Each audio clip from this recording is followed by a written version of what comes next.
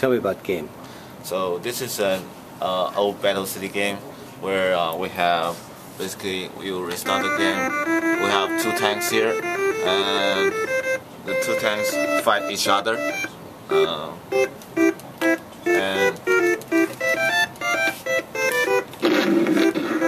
so you basically fire bullets, and then as the bullets travel across the screen, if they hit something, the object will be destroyed. Turn that down a little bit. Okay, so you can move the tanks, you can knock out walls, you can blast stuff, and there are several pieces of hardware involved here. So tell me about the hardware. yeah, so we have 3 CPUs here because like 1 Mega 64 is not able to handle that much. So this is the main CPU which controls the game and the user input here. So it controls the television, the video signal? No, the video signal, this is only control the game logic. Okay, game logic. Yeah. And this is the video controller which controls this video. Okay. That it will put sprites on the videos and okay. receive commands from the main CPU telling it which sprites to update.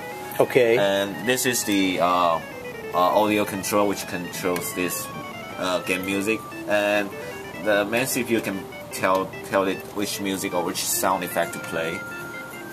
Okay, and all this is wired together with parallel buses? Yeah, with the 8-bit bus. Yes. So there's an 8-bit bus running between these two and these two. Yes. Okay. Cool. Okay. So play a game for me.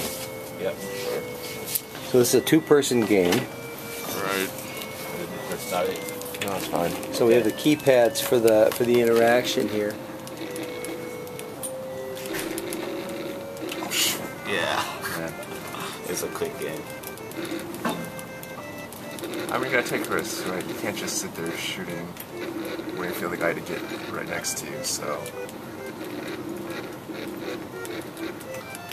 Oh, shit.